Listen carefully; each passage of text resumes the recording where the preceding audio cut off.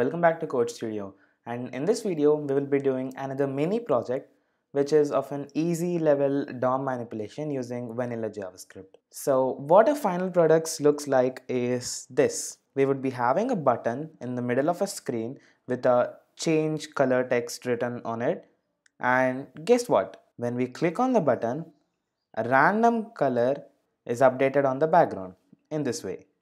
Pretty cool, isn't it? This is a basic DOM manipulation of the CSS of the body. This is the body, and we are manipulating the document object model of this body by clicking on this button using vanilla JavaScript. So let's get started with the actual project we are gonna make. Let me create a folder named background color changer. Oh wait, I made it in my home folder, so let me change my directory to desktop and make a directory here. This is the project folder where our all code resides in. So let's change our directory into the given folder background color changer, and then I'll be creating a skeleton using index.html file, which I am just creating the basic file inside the project repository, and I'll also style it using style.css, a CSS file. I'll add the functionality using a script.js file.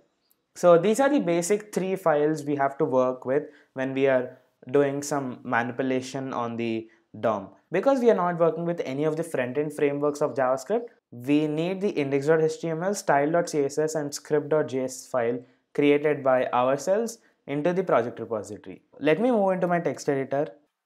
So the text editor I'm using here is a Visual Studio Code. I have created these three files inside the project repository, which are visible when I open the VS Code inside the project folder. I would recommend everyone who's starting with working on vanilla JavaScript to use this thing called Live Server, available on VS Code's marketplace.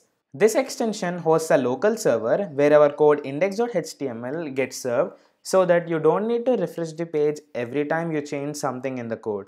This actually acts like a hot reload. Let's go back to our index.html file, and to create a basic template of index.html, let us add an exclamation mark that gives up an emmet abbreviation of a HTML template. This is the HTML template pre-created for us using emmet. So let me name the title of our application to something like BG color changer.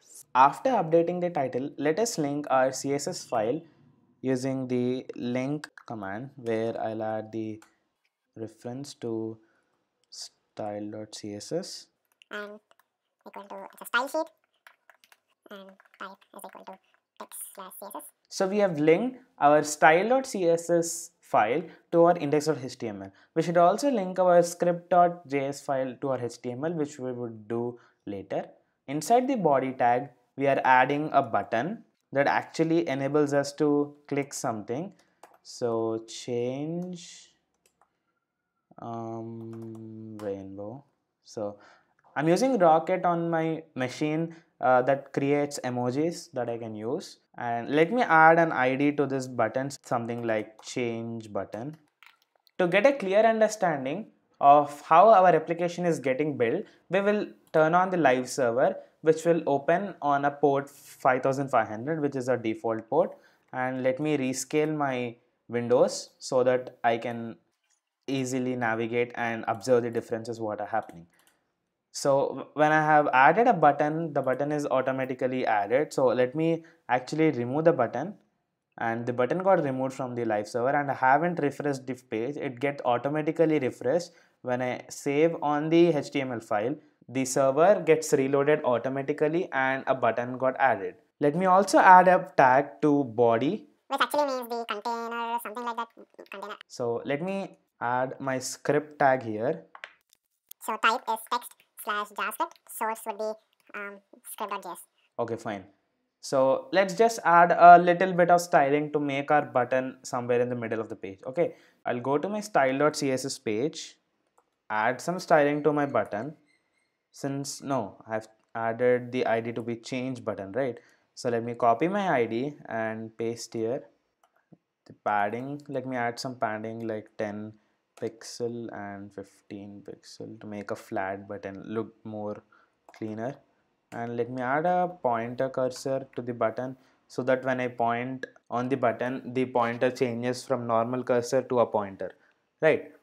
Background color of the button to be pure white, so that it will be clearly visible when I change the background color of the body to be black. So let me first change the body's background color to black. What was my ID? Container, right? So container background color to be black, and see, I can clearly see the button here. So when I'm clicking, the button's text is getting changed because the color is automatically set to default.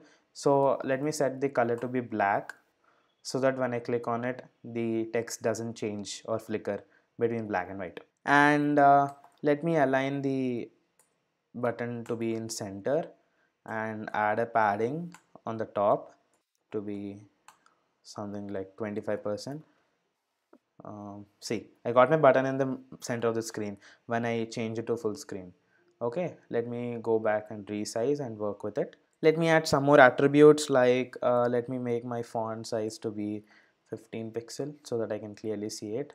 And let me align the text in here to be center and position to be relative.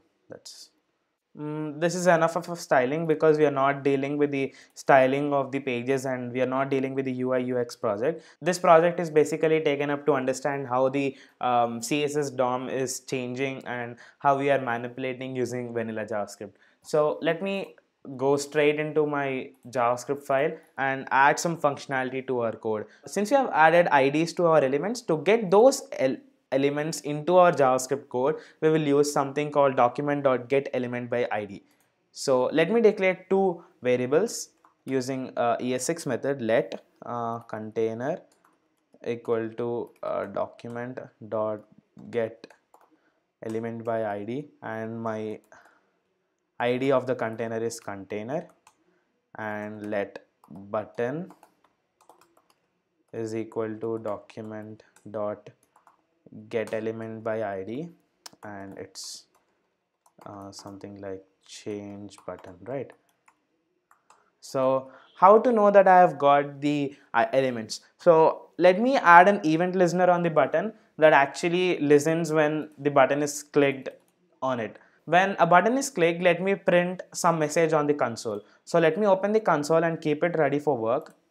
Fine. Button on click, a function should execute here, right? When a button is clicked, a function should get executed here. So let me write that function here, or let me call a function here. But see, we will not be using that function again on our code, so it's somewhat waste to again declare a function and call it here. So I'll use the anonymous function in an ES6 way, so fat arrow method. So let me console.log uh, button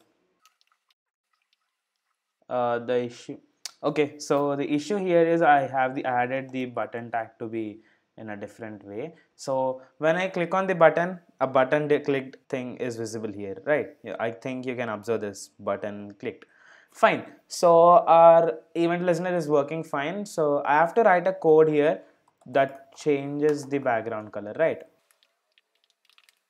So the main crucial part of this program is to generate a random color. Generally, people generate some random color. They give some a list of colors or an array of colors ranging from red, blue, green, purple, and whatever they can name. And then they pluck out some random color and then show it onto the screen. So we have only limited number of colors. So how to expand our horizon to actually have many colors that can randomly change?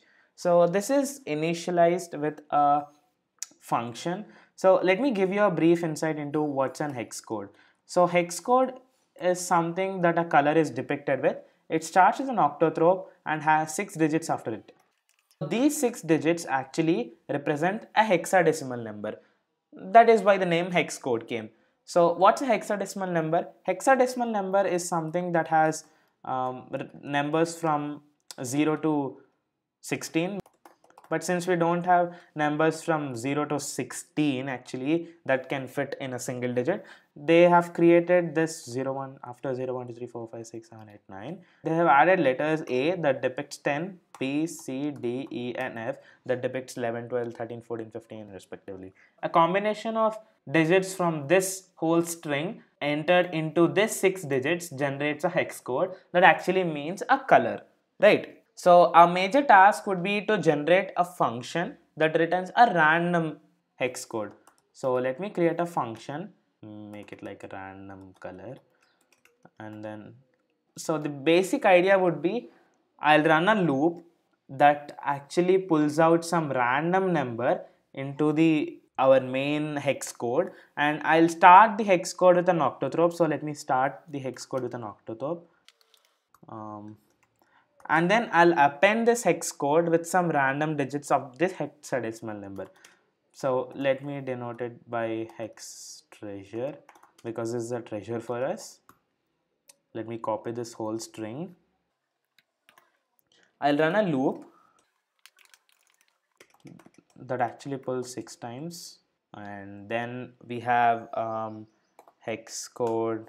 I'm appending this hex treasure and index. So this index must be a randomized number from 0 to 15 because the whole string takes indices from starting from 0 to 15 at the end. So I have to generate a random number that actually gives a random index that actually corresponds to a random letter, and that finally leads to a random hex code and then random color obviously. So math dot floor, so math dot random, and then I'll denote this with 16.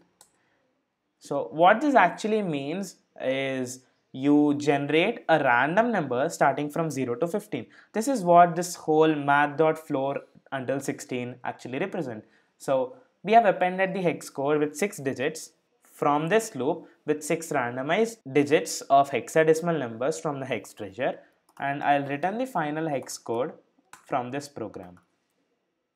And then we'll add on button click. What happens is we have to change the CSS. We have to manipulate the CSS DOM. So container dot style actually pulls out the CSS property, and then we'll add a property to be background color. We'll change this property to some random hex code. That random hex code is given using this function here. So this should work well.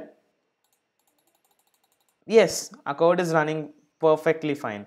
The button is in the center, and when we press a change, wait, let me initialize this back to the black. I am refreshing the server so that I get the initial state of the application, and when I click the change, a random color is generated.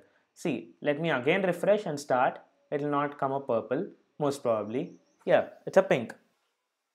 See, when I again refresh, a random color will be coming, green. So this is actually completely random that we have already discussed in the code, and we were very successful in creating this stuff.